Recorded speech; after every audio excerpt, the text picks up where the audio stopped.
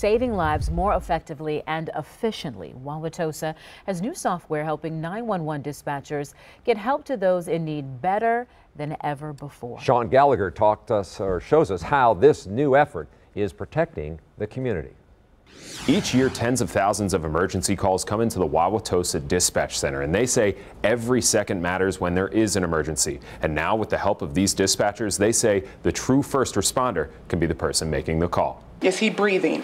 As calls come in, these 911 dispatchers get valuable information quickly to help save lives over the phone.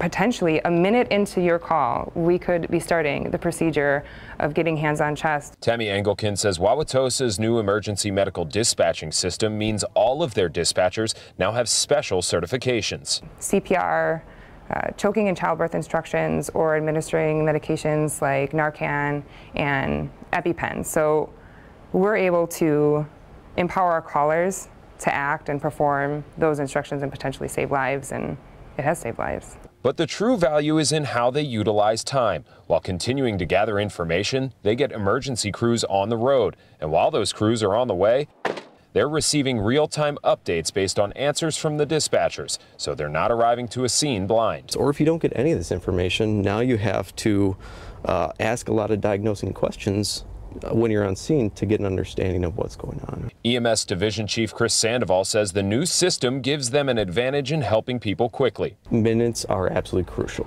We want to make sure to deliver the best quality of care, but we also want to do it in the most time-efficient manner. The system is used in Milwaukee and West Allis as well, so if someone has to call 911 in these areas, they know they'll have someone coaching them on the other side. We're able to really hold their hand in a very scary moment, and really, with the caller, become the first responders.